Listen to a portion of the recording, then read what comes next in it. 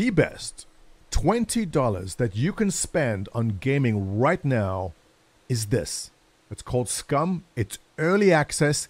They are onto something big. Ladies and gentlemen, welcome back. I am Montoya. SCUM, what is it? Well, I am impressed. Now, this might sound ironic coming from a Star Citizen backer, but I don't usually back early access games. I like playing a finished, polished product. But I saw one of our streamers, Maya, play this for a couple of minutes, and I thought, this looks interesting. Let me give it a shot. For 20 bucks, why not? I am so impressed. All right, for early access, it runs pretty damn well. Now, it is unoptimized, and it's a bit taxing on my system. I've got a GTX 970. I had to drop the details down to medium. I'm not getting the best frame rates, but it's beautiful. I mean, check this out. I mean, I just spawned now on a mountainside, and it rained a bit, so my clothes are a bit wet. Speaking of wetness, when your clothes are wet, they are heavier. When your clothes are heavier, you move slower. There is so much detail. Well, let me tell you why I like this and why I think this is going to be big. First of all, I'm a bit of a Walking Dead fan, and one thing I've wanted for the longest time is a game I could play which kind of had that feel in it, and so far, this is it. Now, I saw a zombie walking down there a second ago, and I don't want to give you too many spoilers, so let me take a couple of steps back and face this direction. Oh, there's a zombie right there, and he's walking right towards me. For the sake of this video, let's skip that, and let me sprint up the mountain here. But let me say, in the 2 or 3 hours I've put into SCUM so far, I'm very impressed, and I like where this is going. So why is this different? Why is this any different from, say, PUBG? And I know you're saying this probably looks very PUBG-ish. Well, there's a very, very strong survival aspect in here. And let me just pull up the screen where the magic happens. First of all, inventory. Very standard. If you've played PUBG or any kind of similar game, you recognize all this right away. It works as you would expect. But here is where the magic happens. Look at this. It is beautiful.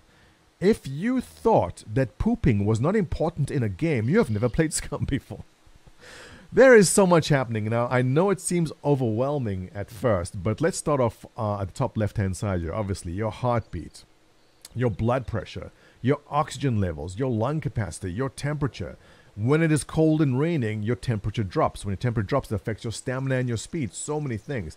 Now, when you do start the game off, it does let you choose some perk points to begin. I try to specialize in melee weapons and handguns. But I have seen people max out boxing in the beginning. Now, boxing is actually important. You get to choose your age. The older you are, the more perks go towards intelligence. The younger you are, the more stamina you have. Teeth number. I don't know why that's there, but I can just assume that if you get punched in the mouth enough, you could probably have trouble chewing, which could affect your metabolism and eating. That's on the other side of the screen. We'll get there in a second. But it's all there. It is so interesting to see the angle, the direction they've gone with this. Here we go. Move to the right. All right. Now, I've had a couple hours in, so I've used 3,000 calories. I've taken in 7,000 calories. Protein, carbs, fats, fiber, water, sugar intake. Right now, you can see my character is, if you look at the bottom left-hand side, my energy levels are 0. So if I had to find a candy bar and eat that, it would take my fast calories up very quickly, my sugars up. And there's more slow-burning calories, like if I found some oatmeal, for example, or tree bark, if I could eat that. But it's all in there. It is so complicated. Well, it looks complicated, but your vitamins, A, B1, B2, D. I don't have enough D. Look at that. It's at 0. EK. Calcium, iron, magnesium, your zinc. Yeah, it's all in there. Right now, my stomach volume is 0. I am hungry. I have nothing going through my intestines. My colon volume, yes. When your colon is full, you, how should I say this politely, have to vacate your bowels. And your bladder, you actually have to pee. This is the only game I know where it's actually essential to go to your toilet here and piss and poop. And I guess vomit if your stomach, if you overate, or if there's something you ate which was bad, I guess you can vomit too. But that's how in-depth this is, and I'll tell you why I like this. I'm a big fan of The Walking Dead, and I've been looking for a game which can give me that zombie survival feel. But at the same time, there's a lot of PUBG in this too. I think, and I hope I'm right for this because I think they've done a great job for early access. It's amazing.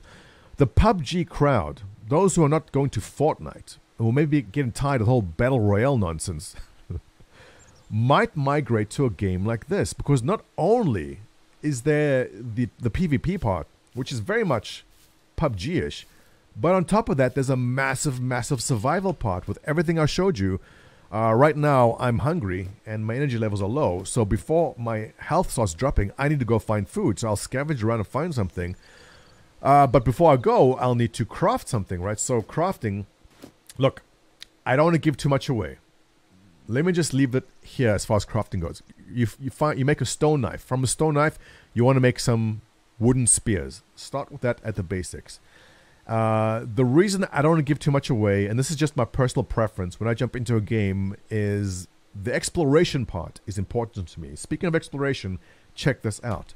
This map is massive, and this is just the map they're starting with. I don't know how much expansions they have planned or different areas, but this is really, really big. I am that triangle in square number C1, and if I face to my east, you can see there's some sort of settlement down there. I'm facing it right now. There it is in the distance, and I can see further to east there's a bigger settlement. Naturally, as you would expect, you'd find certain things in settlements like weapons, clothing, food.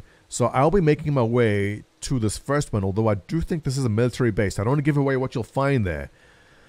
But there is something there that you should not be attempting to challenge right as you start the game, so I will probably not go there. But I don't want to give it away.